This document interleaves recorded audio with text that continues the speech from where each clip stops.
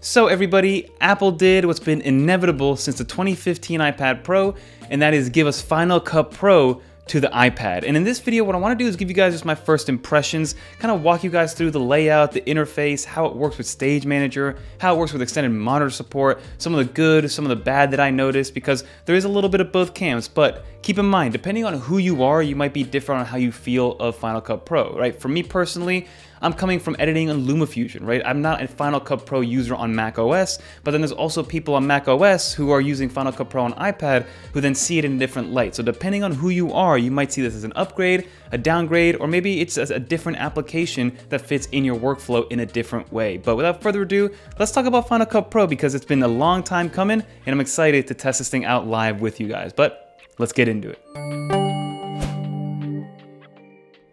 Okay everyone, so let's get right into this video, and as you guys can see, we have Final Cut Pro downloaded. It is around 750 megabytes, and I will say that in order to use Final Cut Pro, you need an M1 or an M2 ready iPad. So that gives you the M1 and M2 iPad Pros, both the 11 and the 12.9 inch versions, as well as the M1 iPad Air. So technically the M1 iPad Air is the cheapest entry point for Final Cut Pro. Even though the $600 iPad Pro only gives you 64 gigs of RAM, it technically is the cheapest entry point for Final Cut Pro. So now that we got that out of the way, last thing I do want to mention is that it is a subscription service, and I know a lot of people are hating on it, but at the end of the day, $5 a month, I mean, most people pay $15 a month for Netflix, right? A lot of people pay $12 a month for Disney Plus.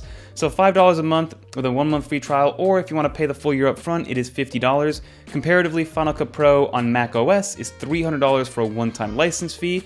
So you basically have 6 years worth of runtime on the subscription service before this gets more expensive than the Mac OS version. But let me open this up and we're going to talk about, again, kind of the ins and outs, first impressions, because I've only played with it for a couple of minutes and I wanted to kind of hold off my reaction for the actual video. But here we go, Final Cut Pro. I got my Apple Pencil 2 here. I'm personally using the M1 iPad Pro, the 128 gig variant.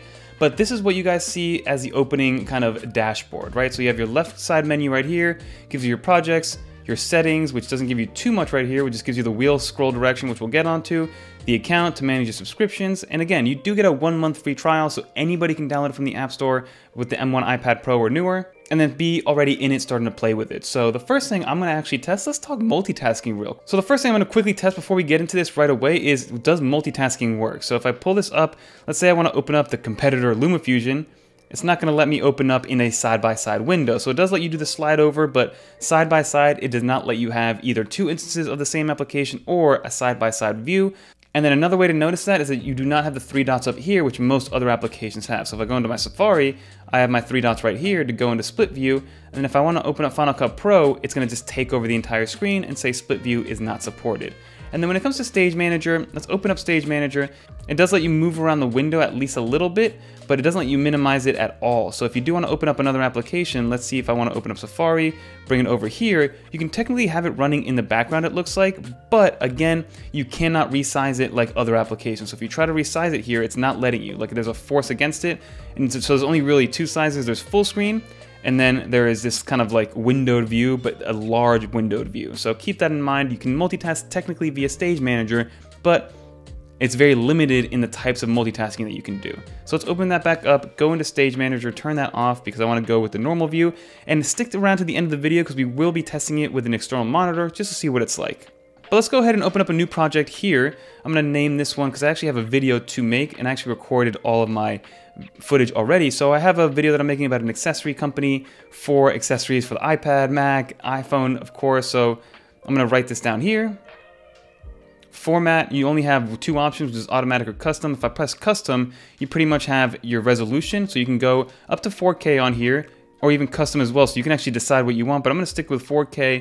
You have your landscape or portrait orientation, HDR color space or SDR, and then you have your frame rate. So I like to keep it at 30 frames per second. I've done that for a very long time because it lets me go slow-mo with my 60 FPS, but to each their own. So we'll press continue, and then it's going to ask you where you want to import your new project files from. So you can import from photos, you can go import from files, start from complete blank, or record with camera.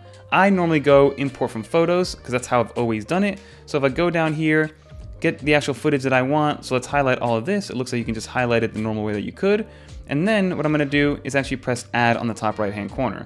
So slowly it's going to start to add everything over here, as you can see. And it does take a second for that to happen. So this is the interface that you're dealing with. So if I want to click on here and kind of preview what I'm looking at and press play. So every once in a while, I see a new product or I get to... So that is the actual viewfinder itself. So if you click around here, these are all of your clips, and I believe this is the one that I want to use. So we'll press play here to make sure this is the one that I actually want to use. And you can scrub your timeline here. It's a little bit laggy in my first impression here, so it is kind of dragging behind. And again, I have the M1 version, so I do only have 8 gigs of RAM. Let's close out some of these apps because the RAM is really working hard right now. Maybe that's the reason why. But if we close all these applications, go back here, will it help out a little bit? A little bit actually, yeah. So if basically with RAM management is going to be a big deal for this iPad Pro and for Final Cut Pro. But if I want to grab this, all I do is this. Bring it into my timeline. It is a magnetic timeline, so if you're used to anything like even LumaFusion or Final Cut Pro on macOS, that is what you're dealing with. And now there's multiple ways to actually scroll through your timeline. You can use your pencil to scroll through here, and it does scroll in real time. Let me turn this volume down. You then have your side wheel right here, which lets you move it around like this to be a little bit more precise, and apparently it moves it on a per frame basis. So if you want to get real precise with it and get the frames going as precise as possible, the scroll wheel is right here for you to use, and you just press X to get out of it, and you can actually move it around similar to the way you would use your color palette in the Notes application. So that's kind of how I would equate it, but instead it's your Final Cut Pro. And again, I'm coming from LumaFusion, so I'm not really expecting Final Cut Pro, or my expectation of this Final Cut Pro is different than other people using the macOS version of Final Cut Pro, thinking that's going to come down to the iPad Pro. So it is a different version. This is a touch-first interface. The iPad is touch-first, it's Apple Pencil second, and then it's keyboard and mouse third, versus macOS is point and click mouse and keyboard the entire time. So basically, now that we have this timeline here, you can see that you have different options on what you want to show on the top right-hand corner of the display. So here is your photo library that you imported the files that you're working with. Then you have this little button up here, which allows you to see the actual scroll wheel. So if I click on this, you can see that it does appear, and if I click on it, it actually disappears on this side. And then you have this. So this is where you actually get to color correct, be able to add your LUTs, be able to change basically anything that you want with this clip itself. So if I want to add the hard light here, you can see that it changes, and if I actually... And then as you scroll through, you do have your different kind of formats. You're able to add the droplet effect, your fisheye effect. You can add a time code, you can add a focus blur if you would like to. So there's multiple ways to actually change up how it looks, and then you have the ability to apply it or not. And then you do have some preset color grading. So this is actually great to have. If you do want to mess around with this, you can to add some sort of color grading. Then obviously you can just apply it if you want to, and then that's what you're going to be seeing moving forward. So obviously I'm not going to keep it like this, but just to show you, you do have the ability to add transitions, and what I'm doing here is actually downloading everything so it's easy for me to actually start using, because by default, even though this is a 750 megabyte download, a lot of it is not kind of preloaded onto here. So it's going to probably take up a decent amount of space on your actual iPad. So make sure you have enough space. Like I said, I only have the 128 gig version. So that's pretty much everything that we have on the display itself, or on the actual dashboard and the interface. So you have your viewfinder on the left here, you have everything else in terms of how to edit the actual footage that you're editing on the right hand side, and then you have obviously your timeline down here. You have a couple other options that I want to walk through. So you do have the inspect option here. So it allows you to change the clip speed, the opacity of the clip. So if I do one of these, it'll go kind of lower. You have the ability to then actually transform it from a scale perspective if you want to. So if I want to make this smaller or bigger, I can do that as well. You also have your volume control, so you can add more decibels, reduce decibels, and then you have obviously the additional effects that you have on here. So if I go, again, back into here, add a little hard light, apply it, you can see that the hard light is now added into the effect, and to actually remove it, you just disable it or reset it. You can actually just disable or enable it, which I'm going to disable it, and then you can just swipe to the left and add it to the trash, and you can also add effects from there. So there's multiple ways to play around with this overall. And then you do have a couple of other options on the top here. So like I mentioned earlier, you have the ability to turn off and on the scroll wheel, which you can mess around with if you would like to. I'm gonna get out of the inspect section. You can mess with the volume over here. You can actually animate. You can add a multicam view, which is great to see. Then you do have these buttons up here. So the first one I'm gonna go is with this one. So I'm able to actually add maybe like a little Super Saiyan action here, or a little aura if I want to.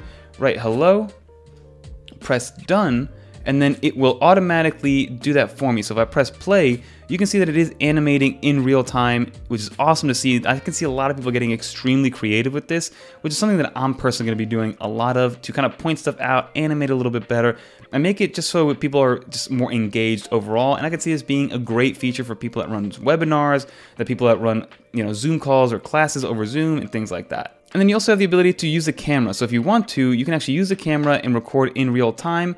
So I'm gonna do one of these. I'm gonna press allow while using app. And if I lift this up, I can actually then switch over, and then you can see that the camera is right above there. So you can add slow-mo, you can change the actual exposure, you can change how light it is, so the white balance, change all that up, record it, and then add it directly on there. You can change if it's HD, if it's 720, if it's HD again. Again, I'm using the front-facing camera, but if I switch to the rear-facing camera, you get your 4K 30 right there. You get all the options again still here. You can add a flash. So you can automatically add whatever clip you want by just recording it with the rear or the front camera as well, which I think is a very cool little add-on overall. So another thing that I wanted to show off was extended monitor support. So like I said, I have the M1 iPad Pro right here, then I have my extended monitor. I'm not connecting it through anything besides a direct Thunderbolt cable. We're gonna plug it in and kind of just see what happens here. So if I kind of let it do its thing, Stage Manager should take over pretty quickly, and boom, there you can see that Stage Manager is working. And then all of a sudden, those three dots that I mentioned earlier that were missing are now here. So if I wanna grab this and move it to the display, now I got Final Cut Pro rolling on the display itself, which is awesome. So in terms of making it bigger or smaller, I can enlarge it pretty big. Can I go full screen? It doesn't let me go full screen, which is kind of interesting, kind of a weird play, but if I want to grab, let's say, Twitter over here, grab Twitter, be able to move over here, make this a little bit smaller. So I have Twitter on the left-hand side. Maybe if I go back down here, maybe add a Safari window if I want to, so that works. Maybe if I go down here, maybe open up a file and see if I can just drag and drop a file into here. That would be kind of interesting. So if I want to grab, let's say, this file right here and bring it into Final Cut Pro, it actually doesn't let you bring it in. There's a little circle down there that says you cannot do it. So that's very interesting. So if I go back down here and maybe grab something from my camera roll. So let me grab the camera. So if I grab my camera roll and let's see if something does let me import. So if I grab this, will it let me import it into here? It does not look like it's letting me import it anywhere on the screen right here. So what if I go back here, grab something else, maybe grab this guy, try to move it in there. There we go. So it does let me move it. It looks like, maybe where did it go? Okay, there we go. Now it's importing that one item. So the only way to import something is either directly from the Files app and it has to be video, or directly from the photo library, and the project media needs to be open, and then you can kind of click and drag it and move it over here. So overall, it does seem to work. I mean, if you want to try some hotkeys like maybe Control B or Apple B, it does cut. If I want to delete it, it does delete it. If I want to undo, Apple Z. So the familiar keys are there, and if you long press on the actual Apple logo or the Apple button, it does give you all the different shortcuts that you can use. They are not remappable. As somebody coming from Final Cut Pro on Mac OS, which I'm not that person, people were saying that you can actually map your shortcuts to do whatever you want manually, versus somebody coming from LumaFusion, which is that somebody is me. I'm used to the shortcuts being predefined and unmappable. So if you're used to your shortcuts on LumaFusion, then this is going to work the same exact way. And the scrolling works, which is good to see. You can move up and down. You have, like I said, your multicam is on, but you can turn that off. The scroll wheel still works here with the trackpad, which is cool to see. I just wish you could go full screen on here. So if I want to enter full screen mode, what happens? It kind of just kicks everything out of the way and then lets me maybe drag this up a little bit bigger, but this is as big as it gets. If I try to extend it sideways, it doesn't let me extend sideways. So there's a lot of stuff going on, but if I want to maybe press this button right here, and if I want to animate again, okay, you just hold down on the mouse and then it starts working. We'll press done, press play real quick to see what happens, and then you'll see that it does animate right there like I showed earlier. So to each their own. There are some pros, there are some cons with this, but this is going to be a learning curve overall for Final Cut Pro. So this is just my first impression video. I wanted to walk everybody through the main questions that they had, but for a full tutorial and maybe some new features and my top feature sets, definitely subscribe for more. So that's going to wrap up this video, everybody. Like you saw, Final Cut Pro is officially here. Is it the same as Final Cut Pro on macOS? No, it is not, but there's a lot of good that came from Final Cut Pro in my opinion. Some pro level Final Cut Pro users are going to be like, hey, maybe there's not enough, this is just a watered down version. But then people maybe that use iMovie on their iPad are going to see this and be like, wow, this is a huge upgrade, this is going to change the way that I edit video. So again, it just depends on how you look at Final Cut Pro and what it's going to do for you in your workflow. So definitely stay subscribed, because we're going to be doing a lot more in-depth analysis on Final Cut Pro, doing a 1 week later, comparing it to LumaFusion, comparing it to other video editors in the iPad world, because Final Cut Pro has been absolutely amazing. And then finally, as I mentioned earlier, you do need an M level level iPad to be able to use this. So M1 iPad Pro, M2 iPad Pro, and then M1 iPad Air. Will it come to other iPads? Maybe in the future it will, but for right now, Apple wants to keep this with the more powerful iPads just in case there are some hiccups. But overall, like I said, a lot of good, not really any bad, but more so maybe some things missing overall. But again, this is just version 1.0, and we all know how Apple just likes to iterate on what they do and make it better and better overall for your experience. But that's gonna do it, everybody. Leave a comment down below of what you think of Final Cut Pro. Is that $50 a year price tag too much for you? So let me know with a comment down below what you think overall. But if you did make it to the end, leave a little dolphin in the comments down below so I know you made it to the end. And if you guys want to watch some more iOS, macOS, or iPadOS videos, click on one of these right here. And until next time, I'm Fernando. I'm out of here, everybody. Peace.